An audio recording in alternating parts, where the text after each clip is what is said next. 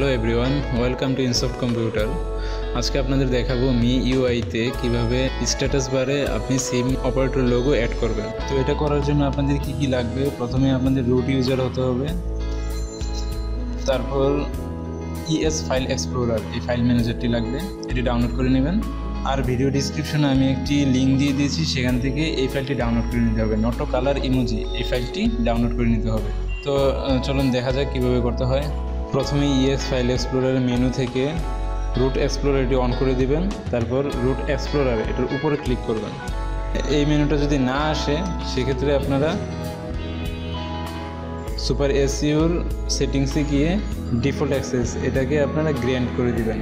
Default access এটি grant করার পর তারপর ES ফাইল এক্সপ্লোরারের রুট এক্সপ্লোরার এখানে ক্লিক করবেন। তারপরে এই মেনুটা চলে আসবে, এখান থেকে মাউন্ট RW এটা ক্লিক করবেন।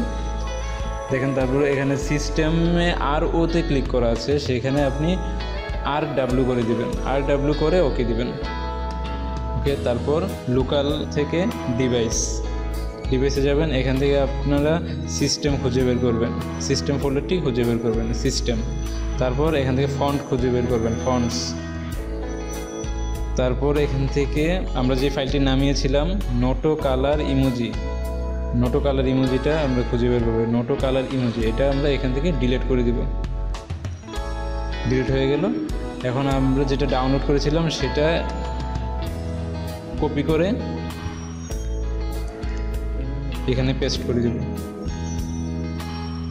দেখেন নোটো কালার ইমোজি এই যে পেস্ট হয়ে গেছে, নোটো কালার ইমোজি চলে আসছে। জাস্ট এতটুকুই, বের হয়ে যান। তারপর আমরা সেটিংসে যাব,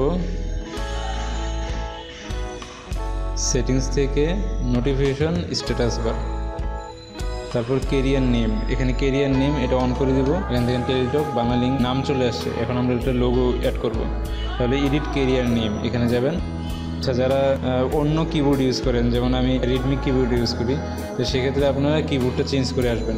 settings, additional settings, language and input, এখান থেকে কারেন্ট কিবোর্ডটা আমরা ডিফল্ট কিবোর্ড দিয়ে দিতে হবে। ডিফল্ট কিবোর্ড দিয়ে আমরা কাজটা করতে হবে। এডিট কেরিয়ার নেম, এখান থেকে আমরা লোগো অ্যাড করে দেবো। ইমোজিতে যাবেন, ইমোজি থেকে যে ফ্ল্যাগ ইমোজিতে গেলেই আপনি লোগোগুলো পাবেন। এখানে এয়ারটেল, জিপি, রবি, বাংলালিংক, টেলিটক। আমরা যেহেতু টেলিটক, আমি টেলিটক দিয়ে দিলাম প্রথমে।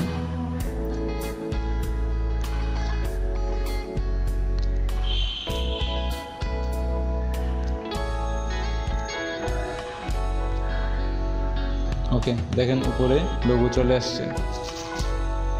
এখন আপনি কিবোর্ড ইচ্ছে হলে চেঞ্জ করে এখন আবার রেডমি কিবোর্ড ইউজ করতে পারেন। লোগো চেঞ্জ করার সময় শুধুমাত্র ডিফল্ট কিবোর্ডটা দিয়ে আপনি লোগো চেঞ্জ করবেন। তো এই ছিল আজকের ভিডিওতে। ধন্যবাদ সবাইকে ভিডিওটি দেখার জন্য। যদি ভালো লেগে থাকে ভিডিওটি লাইক দিবেন, শেয়ার করবেন, আর পরবর্তী ভিডিও দেখার জন্য চ্যানেলটি সাবস্ক্রাইব করে রাখবেন। ধন্যবাদ সবাইকে।